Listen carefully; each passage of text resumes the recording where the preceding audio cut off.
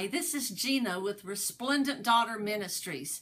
Thanks for visiting today. Let's open in prayer. Father, thank you for this time together, and I pray that as we explore these two little-known people from Scripture, that you'll enlighten our hearts, that you'll open our eyes and our ears and our minds. In Jesus' name, amen. Well, so today we find ourselves at the end of our study of Colossians. If you've been following along in the vlog for some time, you know that we've been in Colossians for several days. Today we're going to look at two very little known people from the Bible that are mentioned here in Colossians 4:15 through 17. The majority of this chapter, particularly the second half of this last chapter, are devoted to personal greetings and admonitions, and so we're going to examine a couple of those in our time together. Colossians 4:15 through 17 says this: "Give my greetings to the brothers and sisters who are in Laodicea, and to Nympha and the church that meets in her house. And after you've read this letter, have it read to the church of Laodicea. In turn, read the letter from Laodicea as well. And tell Archippus, see to it that you complete the ministry you received in the Lord." Nympha, a woman of Laodicea, was apparently the leader of the Laodicean church. It met in her house. This is the only time she's mentioned in Scripture. Nympha must have been a rather wealthy woman to have a house large enough to host a small church, and there is some disagreement, oddly enough, as to whether Nympha was a woman or a man.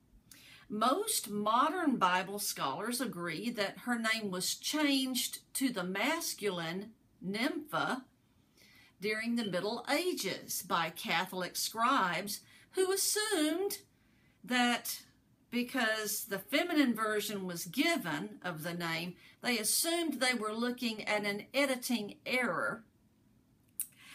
Colossae and Laodicea were small towns close together, which is why Paul directed that they share letters with each other. I'm fascinated by the apparently missing Laodicean letter from Paul, as it's mentioned in verse 16, but was not preserved in perpetuity, nor was it incorporated into our holy scriptural canon. As for Archippus, or Archippus, depending on how you want to pronounce it, the latter pronunciation is probably correct. The admonition from Paul to him is one for all Christians. You're a Christian, but you aren't in ministry. The word for ministry there in the Greek is diakonian, which is where we get our word deacon. So you say you're a Christian, but you're not in ministry? Wrong. Every Christian is or should be a minister. I don't mean in the ecclesiastical, vocational, full-time occupational sense necessarily. But if we're all given spiritual gifts, then we should exercise them. I mean, how else should we exercise our spiritual gifts except in some kind of ministry? Here's the thing. I don't think the Lord expected us to, as Christians, constantly sit around and just be takers. A friend of mine wrote a blog recently entitled "A Good Deal." Salvation through Jesus Christ is the best deal of all. And if we really believe that, how is it that we do things like hire a pastor full-time and then expect him to do all the ministry? Certainly Paul did not believe that such delegation of ministry is scriptural. Otherwise, why would he have sent that message to Archippus? And who was this dude anyway? It appears that he was just a regular dude, not some megachurch leader. He's mentioned in Philemon chapter 1, verses 1 and 2 as being a fellow soldier with Paul, And the word ministry in the Greek, as I've already mentioned, is diakonian or diaconate or deacon in the English, but it's used in a more general sense, not to indicate that Archippus was an actual deacon. Some have postulated that he was the leader of the Colossian church.